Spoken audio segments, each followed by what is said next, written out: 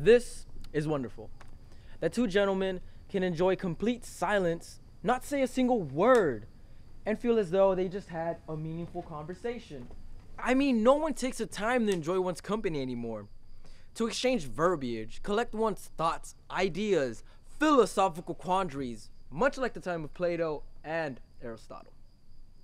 All in the pursuit of intellectual dialogue, no matter how vociferous, but nevertheless necessary, with the common goal of developing the science of communication and understanding.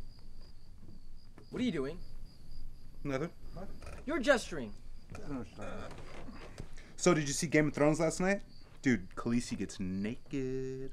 Do not curtail my words with your pop cultural infatuations in some sordid attempt at impinging this conversation into one that resembles fecal excrement.